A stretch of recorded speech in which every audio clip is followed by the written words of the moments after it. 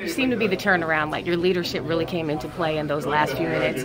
Talk about what you said to the team as you're executing those final plays. And second part of the question, what did you think when Trae put up that three-pointer towards the end? Yeah. Well, first of all, I mean, you know, I try to just spread my wisdom, start to finish, and I didn't know I was going to go back in the game, so I was just telling our team stay solid. And then when I'm out there, I just try to execute. You know, my job is, of course, to take the ball out in situations, make sure we're getting in the right play, the right calls. I mean, I know he's the point guard, but you know, I try to learn the plays, understand what we need late in the game, and I was able to just kind of echo some plays to kind of get him going, get us in situations, move the ball to find the right guys, and that's just who I am and what I've done for 20+ years. So the game, you know, those situations come easy to me. So I think if I continue to echo that, hopefully it'll become easier for them.